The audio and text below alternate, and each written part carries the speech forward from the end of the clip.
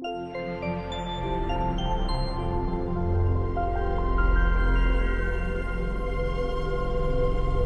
right, then time now for our book club. It's my turn. I chose a book called Half Past Danger. Oh, what's up, Danger?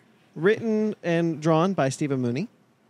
Let me get the other credits here real quick. I should have had this. Colors by Jordi Belair. Hell yeah, Jordi. So yeah, it's cool stuff. He's going to be doing the newest Black Widow series. He's the artist on it. Oh hell yeah, I'm going that's to pick awesome. it up now. Yeah, he's really excited about that. So let's just get into it. What did you guys think about this one? I didn't know dinosaurs were in this book. Oh, you didn't? Nope. Oh. I didn't know anything about it, and I didn't really look that closely at the cover, so I was just like, oh, cool. It looks like an old period piece, like hey, Indiana Jones detective kind of adventure. So you also and I'm didn't know hell yeah, let's Captain America was in this book either. Nope. And so I just jump into it, and the first dinosaur showed up, and I'm like, oh, what the hell? Yo, so I did see the cover, and it says dinosaurs, dames, and danger. I'm like, well, shit, I'm into this. Yeah, I was sold on art and title alone, so I did not look that closely. So the dinosaurs were a total surprise. So I remember. Actually, Ryan, you go first. Your initial thoughts about this book. Oh, I thought it was fun. It was good. Oh. It's a good time. I first heard about this book and working at the comic book store. It was coming out in single issues, Half Past Danger. I was like, oh, that sounds rad. Then I heard there were dinosaurs in it. Then I heard there were Nazis in it. And then I heard it was a pulp adventure story with dinosaurs, Nazis, called Half Past Danger. The sequel is called Dead to Reichs. And I was just like, okay, I'm picking this up. Yeah. I kind of wish I liked it a lot more because it's right up my alley. Me too. Same. Yeah. Yeah. I did like it a lot though. I think it's a lot of fun. It's a thoroughly good time, but I was never at a point where I'm like a 10 out of 10 loving it. But the entire ride through is like, man, this is a lot of fun. This book gave me it kind of gave me Five Ghost vibes. I got Iron 100%. What's the comic the World War II comic we read? Brigade? Light Brigade. I got that too. But I like Light Brigade more, but I got the same sensibilities. Yeah. I think for me what it was is that I felt like this just it went right up to the line of pulpy, but it didn't go. It didn't cross it. It didn't go as pulpy as I wanted it to be. I'm like, you freaking dinosaurs, go! The Captain America stuff. That was a nice little. Yeah. All right, we got a super soldier. That's pretty cool. So Ben, but they treat it too plainly. He doesn't appear superhuman like too much. Even though it's there, they treat it too plainly. They don't go for the over the topness of it. So Ben, when you brought up Five Ghosts. Yeah. Five Ghosts is a series I desperately love. Mm-hmm.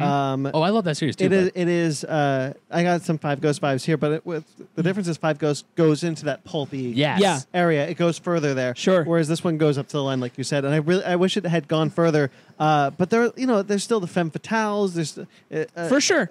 There's a lot of what I love about it here. Yeah. I definitely just felt like a story where I'm like, go like one step past I bet the this. sequel does go farther. That'd be great. I liked it. I echo very much what Brandon's saying, where like this is so much things I like. I love old radio dramas. Brandon knows this. Knows I'm obsessed with old radio dramas. This felt like it could have been one of those old radio dramas, but the thing is, like when they do crazy things like this in the radio dramas, they go nuts. They go full like over the top, like Sky pulpy. Captain: The World Tomorrow. Yes, that's super crazy. Yes, like this didn't go that far. DC: The New Frontier starts in very much the same place that I wanted that to go. 100%. Sky Captain is such a good call. Yeah. I wanted this to be at Sky Captain level, and it's like one step below it, and I'm like, no, go to Sky Captain level. Yeah. This is exactly at Sky Captain level. There's dinosaurs in that movie too. I need to watch that movie again. There's dinosaurs in Sky Captain. Yes, there are. I know. I forgot until this moment. Oh, I like that movie. I remember. That's a great movie. So I know I really want to have my dad take me to see that movie, but he never did. I never saw it. Anyways, back to Half Past Danger. I didn't. I'll be honest. I didn't expect the. I guess I saw it coming, but I didn't expect it. I guess that makes sense. The Spanish Inquisition. The double. No one ever does. Double agent. The double agent. I was like, man, if this doesn't happen, I'm going to be shocked. So I thought I called it. When I was reading it, like when she shows up, you can obviously tell us she's like very prim and proper. Very like, Black Widow. You're probably gonna be a double agent. And then of course they meet the paleontologist. I'm thinking there's no way she's like when it's the reveal. I'm like, it's Elizabeth. It's either it's Elizabeth or Noble. I'm gonna be pissed if it's Noble. Once the reveal starts, I thought it was gonna be Noble. But then for a second, I wasn't surprised that it was Elizabeth. What are you going to try to say? She has the beauty mark. She had to be the bad guy. That's true. Yeah. That's true. There's a She's the dangerous bad woman. She had the beauty mark. So when She does, and she also has a great line of, "Are you going to join me, Captain?" And the captain just takes a shot. He's like, "I'm going in." that's a great. I took a picture of that. That's a great scene. So when the double agent thing happens and like they get locked in somewhere, the evil Nazi guy goes, "How fitting that your country will share your fate, American." Punctured by our flag as she bleeds like the proverbial stuffed pig.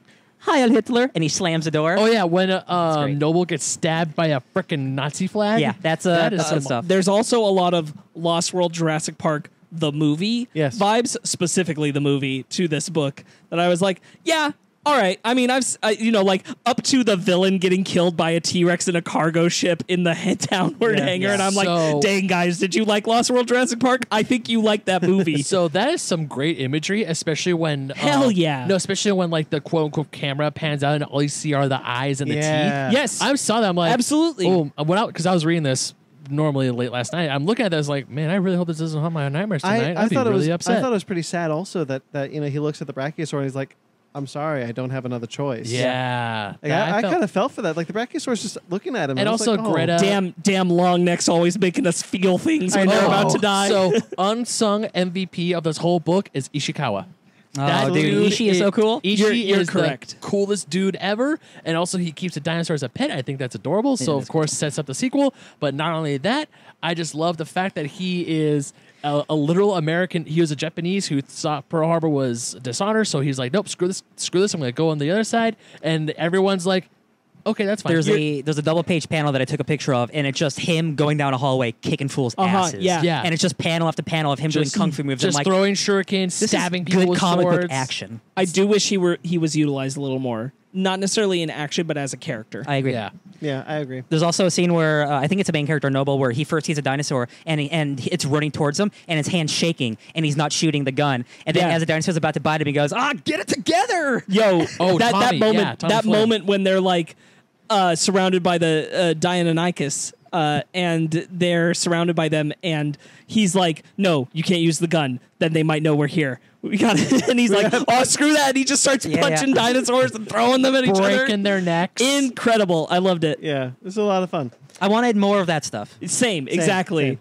Yeah. It doesn't go quite far enough to make this like the book. I want to the book watch. that I want to love. watch my Super Soldier Man beat the shit out of dinosaurs movie. That's what I want. I am interested in the sequel though, so I will pick it up because I want to know if they go hard in the sequel. Yeah. And again, not everything has to be a movie, but this is I want to know if they go very full past danger. easily translatable, like fun, pulpy, not too expensive. It's essentially movie. a one shot. Well, it kind of does give a little bit of a cliffhanger. Like you get that letter because Moss wasn't working for the Nazis; she was working for a third party. Man, she was like, Metal "Hey, Gear, these baby. dinosaurs can't leave the island. The Americans can't get them. No one can Triple get them." Agent. I want a radio drama of this.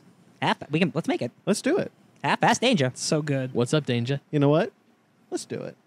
Add it to the list. All right, Add it to the Show list. number That's on the list. 29. Yeah. Brandon, that I really enjoyed reading this book. Yeah, it was that or a different one. I'm happy with this choice. I'm glad I finally got to read this. I've had this on my shelf for a while.